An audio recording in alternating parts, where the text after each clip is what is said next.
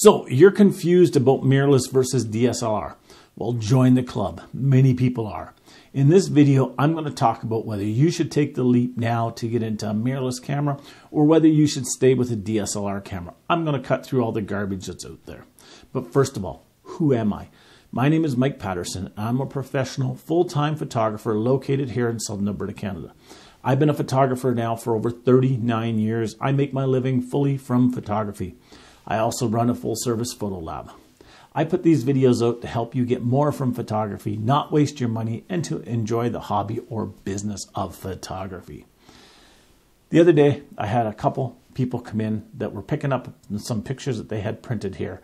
And they asked me a question with regard to their daughter. Their daughter's graduating this year, so another 3 months.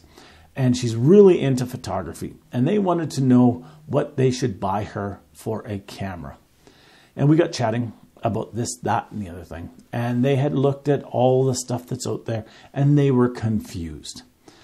They had narrowed it down to 2 camera bodies. One Nikon, one Canon. Both of them were DSLR bodies. And I says, whoa, wait. What does she currently have now? And what she has now is really nothing. She's got a old camera body and a really old lens.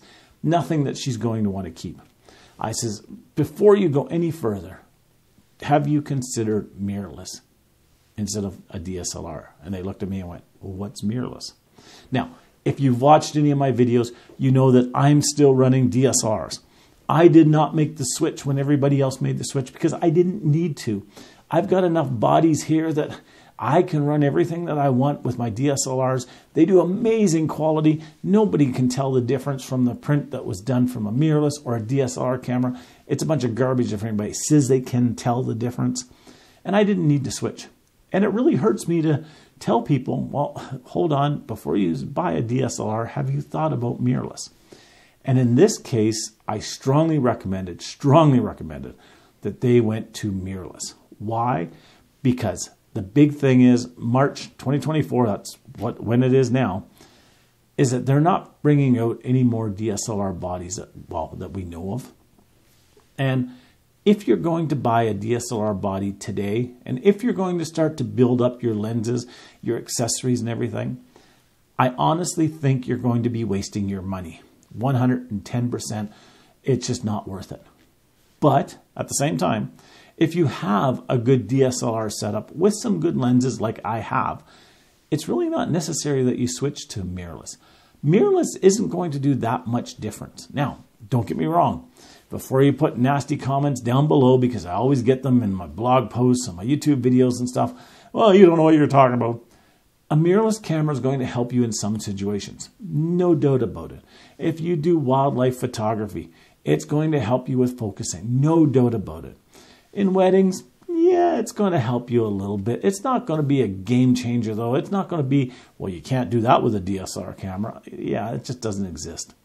If you do sports photography, yes, a mirrorless camera is going to help you. In fast action, it's going to help you to keep track and keep focus.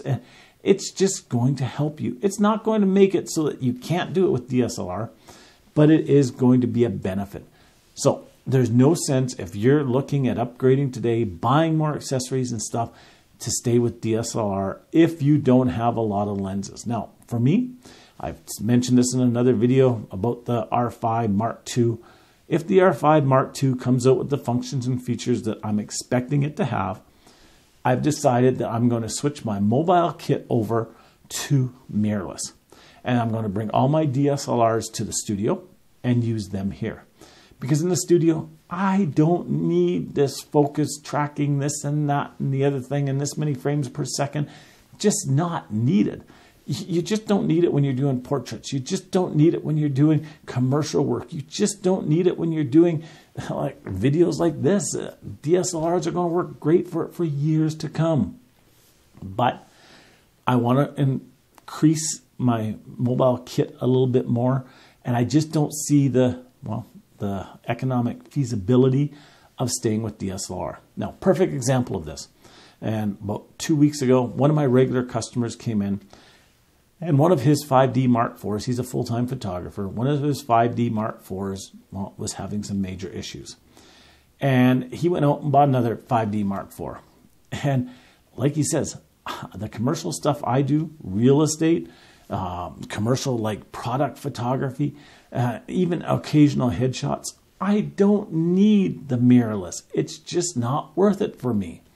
Whereas a 5D Mark IV, I know how it works. I've got all the accessories and functions and features and everything down pat with it. So I don't need to upgrade. But again, if you are looking at doing a major upgrade to lenses, to anything that's tied into the camera, this would be a good time to go to mirrorless. Or if you're just starting out, go to mirrorless. You will not regret it. Now, is it more expensive?